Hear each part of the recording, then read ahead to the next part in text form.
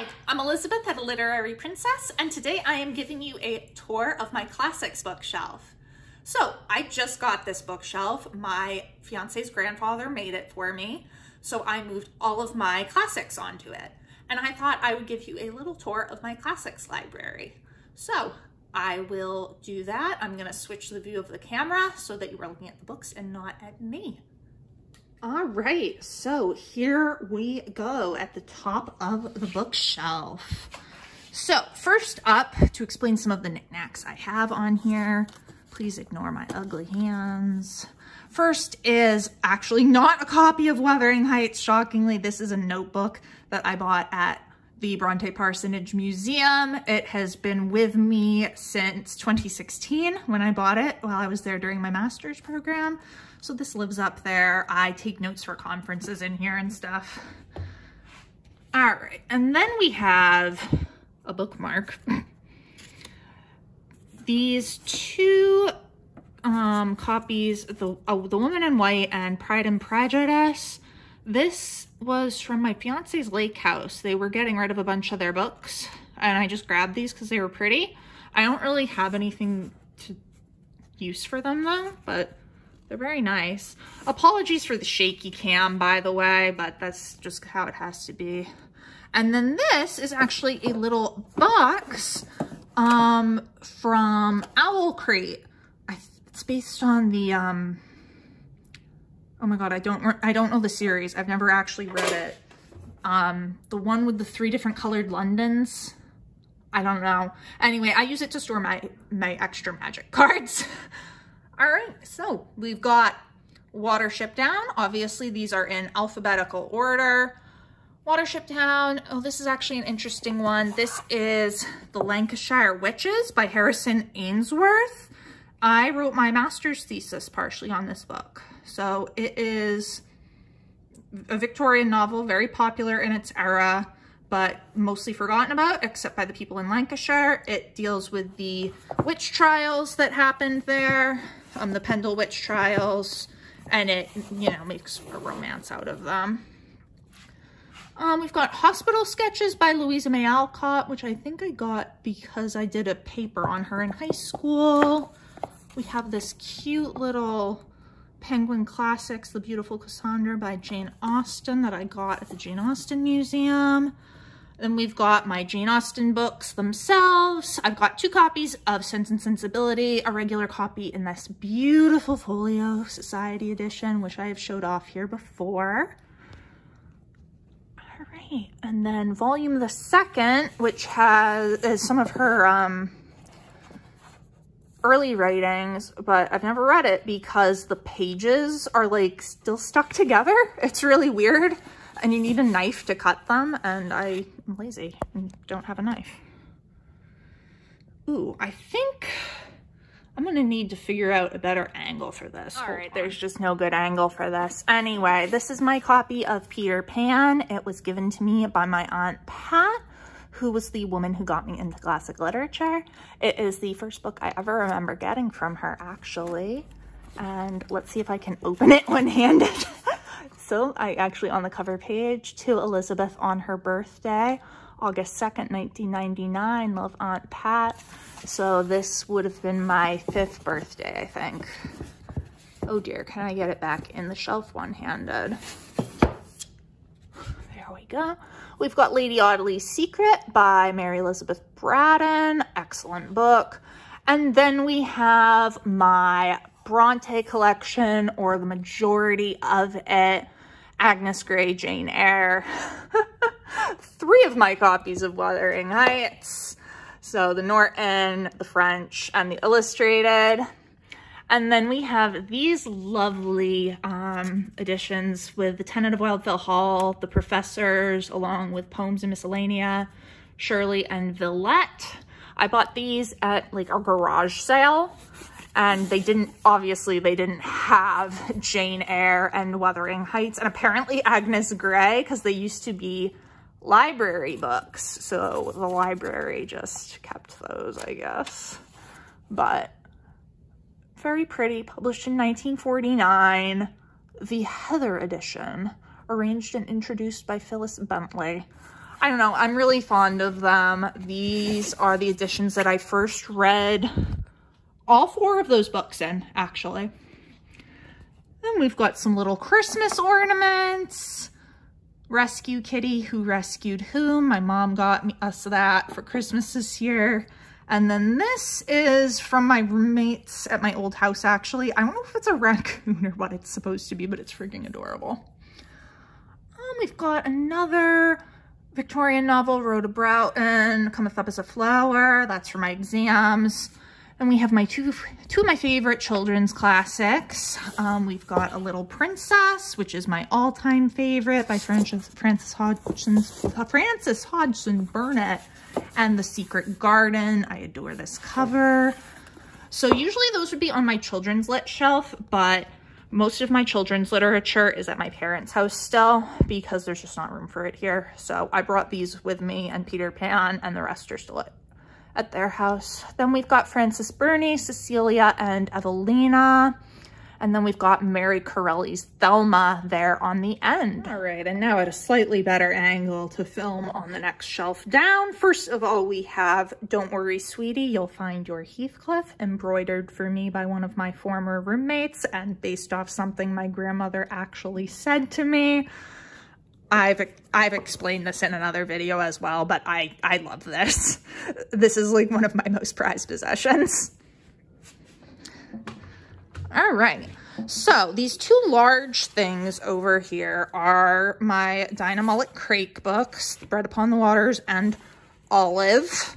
They're stupidly large and I kind of hate them, but it's fine. Then we've got The Complete Claudine by Colette, which I have not read. I bought it when Keira Knightley was coming out in that movie about Colette. And I was like, oh, I want to read this. And then I never did.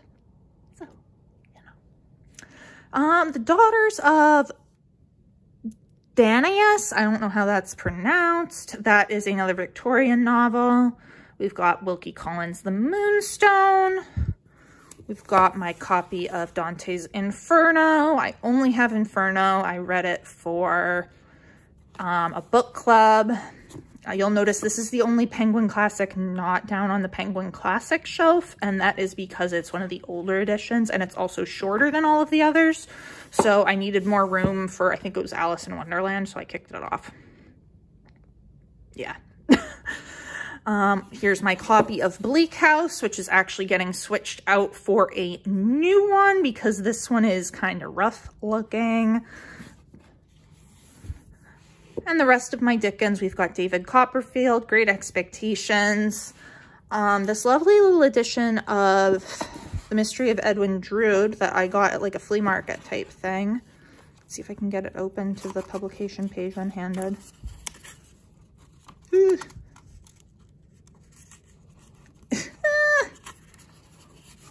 Not the most lovely execution there, but yeah, so as you see, this is an 1871 Cambridge Riverside Press edition. Quite lovely, very fond of it. Haven't read it yet. And then we have Hard Times, Oliver Twist, and A Tale of Two Cities, all of which I have read. Actually, Edwin Drood's the only Dickens book on here that I haven't read. Interesting. All right, we've got my Sherlock Holmes things, Hound of the Baskervilles, Selected Stories, and A Study in Scarlet. I do have a Sign of Four, but it's down on the Penguin Classic shelf. You'll see that in a moment. Jill by Amy Dillwyn. This is Sister Carrie by Theodore Dreiser. Somebody tell me how to pronounce that because I don't actually know. Pretty sure he's American, but this was another one that my in-laws were just like, we don't need these books anymore. And I was like, okay, I'll take it.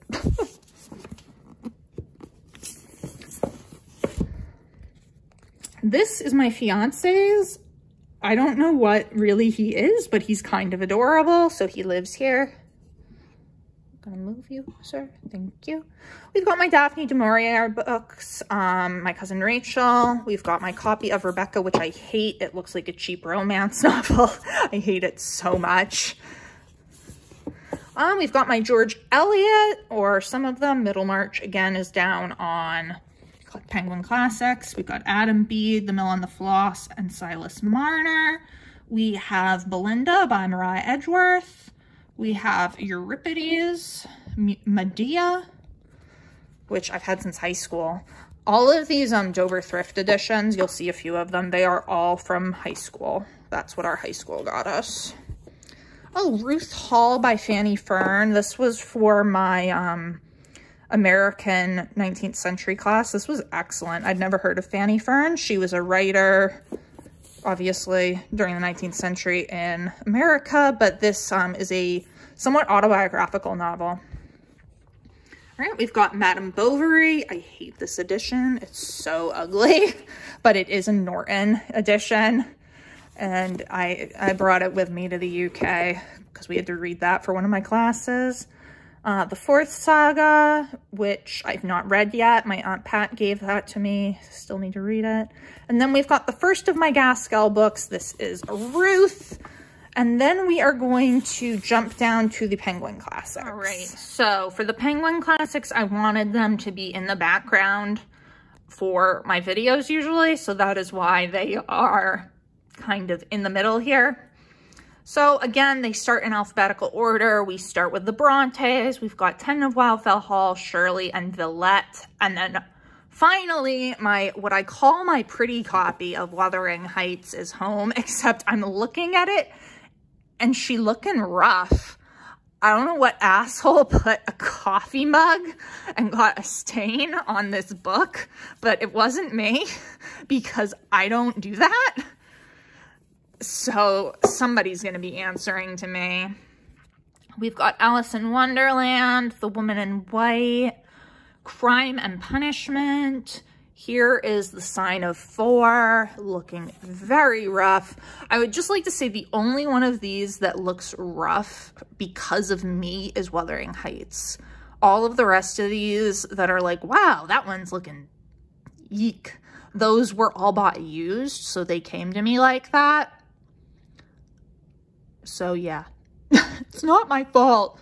Well, I will say this, this that we're about to see on Mary Barton, that is my fault. I was trying to get a sticker off because stickers are the devil. We've got George Eliot's Middlemarch, and you'll notice it is a newer Penguin Classic than these. So I was trying to do all of my black spine with the white band ones in a row and keep the older ones, are like down at the end because they're not as pretty and as aesthetic. But then I realized that my copy of Middlemarch and my copy of Dracula are newer and they have a slightly different band, and it really pissed me off. But c'est la vie. We've also got Romola down here, Mary Barton and North and South by Elizabeth Gaskell, Hangs a Man by Shirley Jackson, The Book of Marjorie Kemp, which I have never read and is looking really good. Why does that look so like crisp compared to everything else? Jeez. So this book I heard about in college because my favorite professor, who's kind of my mentor and the reason I went to grad school, did medieval and Renaissance literature. So Marjorie Kemp was a religious writer in the medieval period. So I was like, oh yeah, medieval women, I'm totally gonna read that. And then I never read it. I'm sorry you have to deal with me and like shaky camera and not being able to get anything done and on the bookshelf. We've got The Complete Plays by Christopher Marlowe. We've got John Stuart Mill's On Liberty and the Subjection of Women, which I've not read yet. That's for my exams. We've got R.K. Narayan. I don't actually know how that's pronounced. So this is two novels in one. This is A Tiger for Malgudi and The Man-Eater of Malgudi. I read The Man-Eater of Malgudi for my post-colonial literature class.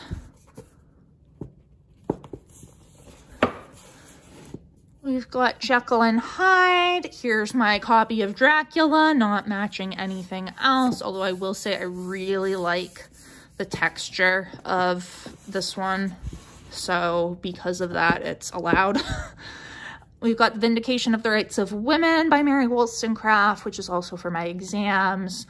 William Wordsworth's The Prelude. I've only read part of that. And then we've got a collection of the Pre-Raphaelites poetry from Rossetti to Ruskin. And then we move into the ones on the end here, which are the older editions, and will probably be slowly kicked off as I get new ones. So here is Jane Austen's Lady Susan, The Watsons, and Sanditon. We've got Elizabeth Barrett Browning's poetry. Here is my copy of The Professor from Penguin Classics, not matching any of the others. Daniel Deronda. Wow, I've got a lot more Eliot than I thought. I even like Eliot. The Blithedale Romance by Nathaniel Hawthorne.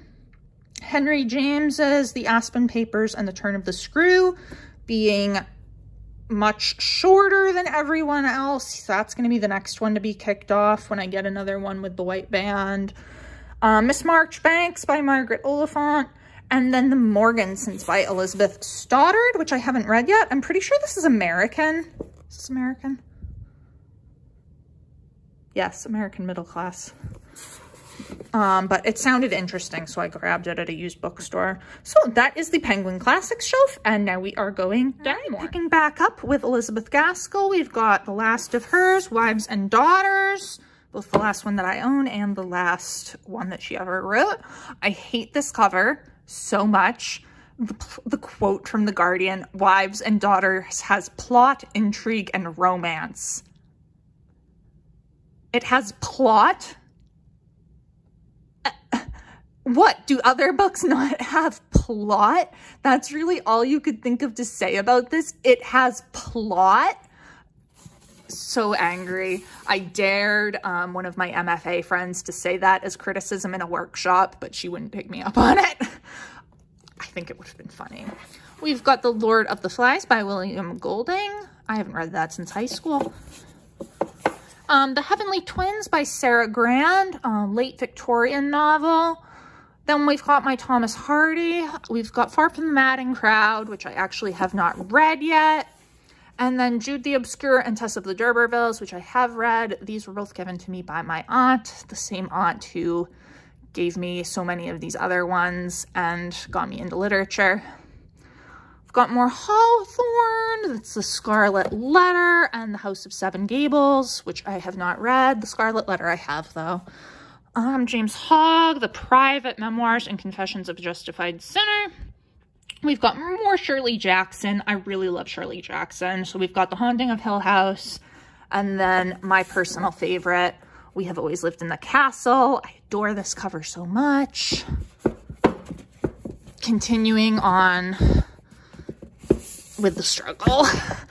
We've got, I'll pull these forward a bit. We've got Phantom of the Opera by Gaston Leroux.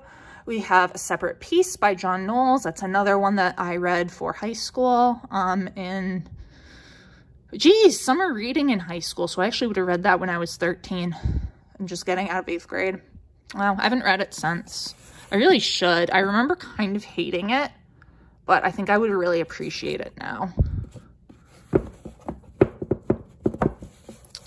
You've got To Kill a Mockingbird by Harper Lee. That's another one that was given to me by my aunt. The Romance of a Shop by Amy Levy, another great Victorian book. Buddenbrooks by Thomas Mann. This is German, and this was great. I read this for a book club, and it was awesome. Moby Dick by Herman Melville. My aunt once again gave me this beautiful copy. All right, and now, unfortunately, my head is like against the table, so this will be interesting. If you hear like a bang, that's me hitting my head. We've got Paradise Lost by John Milton. We have the two Toni Morrison books that I have, A Mercy and Song of Solomon. Ironically, neither of which I have read. The one I have read by her, I do not have. It was Jazz. We've got another Margaret Oliphant with a stupid sticker. That is Hester. Somebody drew on it with blue highlighter because they are evil. Moths by Ouida. Adore this. Another excellent, underrated Victorian author. Can barely see this. Edgar Allan Poe stories. Another Dover Thrift edition, meaning that it's been with me since high school. The Mysteries of Udolpho by Anne Radcliffe. A Struggle for Fame with its beautiful pink spine by Charlotte Rydell. I'm actually reading that right now. The Original Bambi, which I showed off in a recent book haul. Hope Leslie, or Early Times in the Massachusetts. This was for that same American class that I read Fanny Fern for. And then The Hearth and the Eagle by Anya Seton. This was another one given to me by my aunt. So this is set in Marblehead, which is where my aunt's family was from. So that is why this was like a book that's a big deal in my family because of that. And I haven't read it.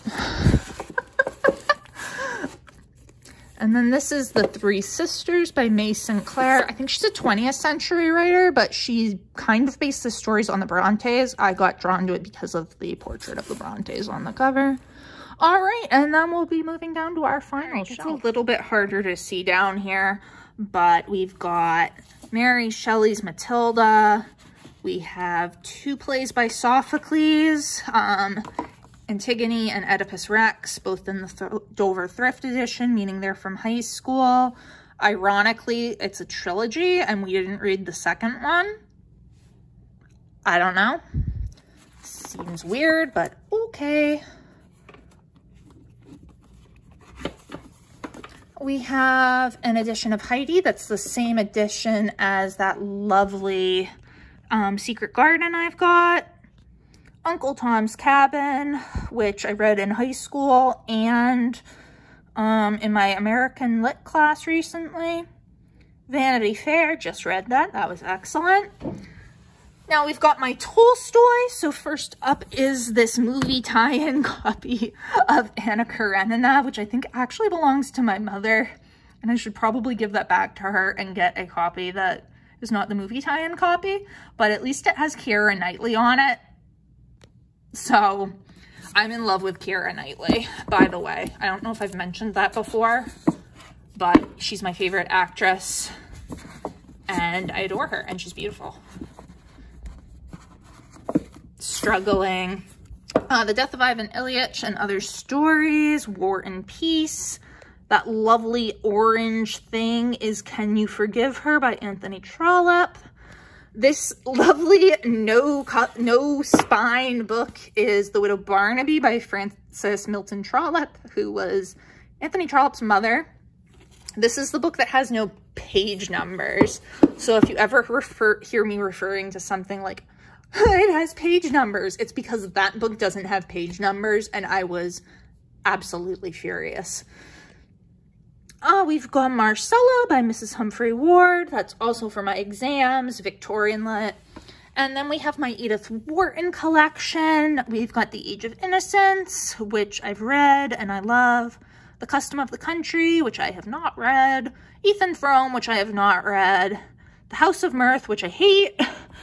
And then Summer, which I've read and it was fine, but I was 16, so my opinion might have changed. I hated The Age of Innocence at 16 too. Now I think it's beautiful.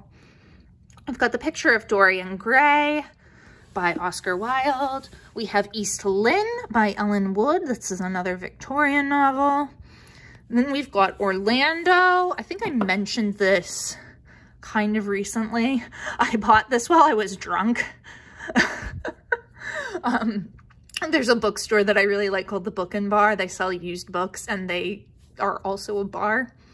And the MFA program here used to do monthly readings there. So I went because one of my friends was reading and I got drunk and I came home with Orlando and I woke up the next morning and I was like, why would I buy Orlando of all books? I don't even like Virginia Woolf. And then we've got A Room of One's Own by Virginia Woolf. And then the last book that's actually a classic is The Clever Woman of the Family by Charlotte Mary Young, I think is her name. Did I get that right? I did. So that ends the classics. I am going to go over these few nonfiction over here though, since they're here. So we've got a lot of stuff from my feminist theory class. Willful Subjects by Sarah Ahmed, The Second Sex by Simone de Beauvoir, Gender Trouble by Judith Butler, and then From Girl to Goddess by, I don't remember, Valerie Frankel. So this is the heroine's journey through myth and legend. I got that mainly because I'm interested in mythic and fairy tale motifs in women's literature, and I thought that might be useful. Same for The Heroine's Journey by Maureen Murdoch. We've got Blood, Bread, and Poetry by Adrienne Rich. This is a series of essays. The Feminine Mystique by Betty Friedan. I don't really know how that's pronounced. And then Gothic and Illustrated History, which I just got in that same book haul as Bambi. So I showed it off a little bit there. You should definitely go watch that because it's freaking beautiful. So that is my classics bookshelf. I think that as I get the new bookshelves and arrange them, I will probably give tours of those as well. I'm not going to do tours of my current shelves because A, they're ugly, like really ugly, and B, they're very much out of order because when I got rid of the bookshelf that used to be here, there were books on there that hadn't been organized into genre, which is how I arrange, and so they're still not arranged by genre. They're just kind of shoved onto one of the other bookshelves where I had classics. So as I get my new bookshelves and have everything be pretty, I will show you more of my library. It's been great chatting with you all. I will see you soon. Bye.